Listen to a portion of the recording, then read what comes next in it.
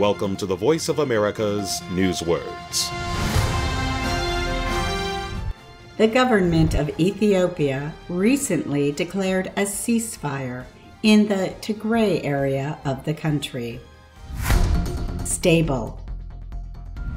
Tigray's former leaders say they are now in control of the area's capital, Mekelle, after government forces withdrew from the city.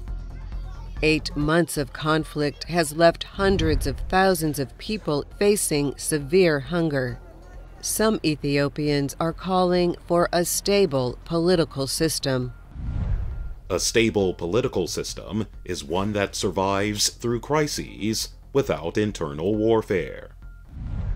Stable can also mean something that is not easily moved or thrown off balance.